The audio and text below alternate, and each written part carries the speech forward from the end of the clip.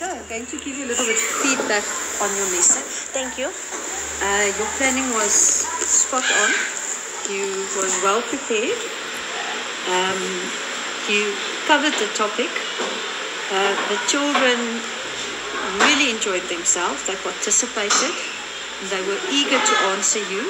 They understood everything you said.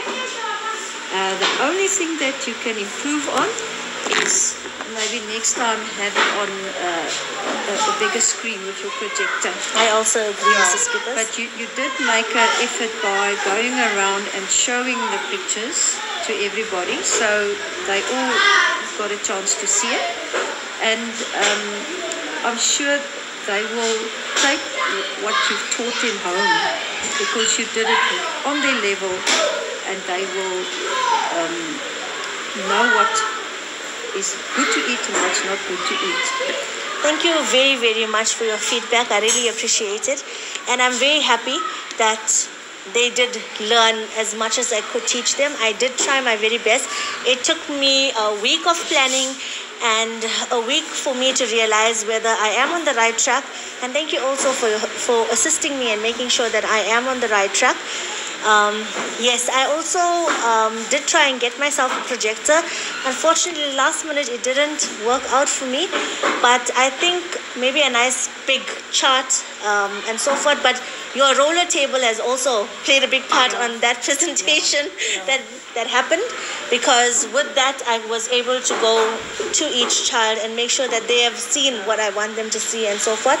And I also think that because most of them like TV and they like watching TV, that they really enjoyed the video part of it, but it also helped them also learn and understand more.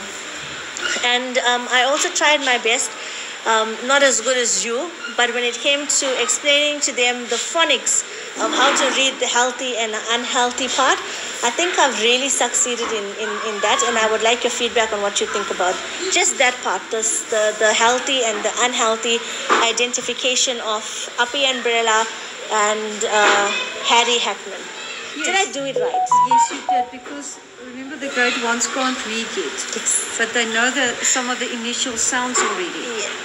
And sometimes you can also say, use colors. So you write your healthy food in green, and you write the unhealthy food in red. And there they also can see green is good, red is not so good. Thank you so much for that. So that is also nice.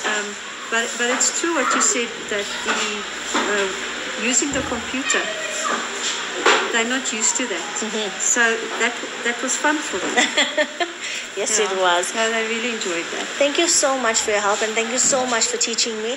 I really do appreciate every moment that I am in your class. It adds to the fact that I can learn more, and there's just so much more space, room in my head actually, for me to learn from you. And really, thank you so much. It's a pleasure.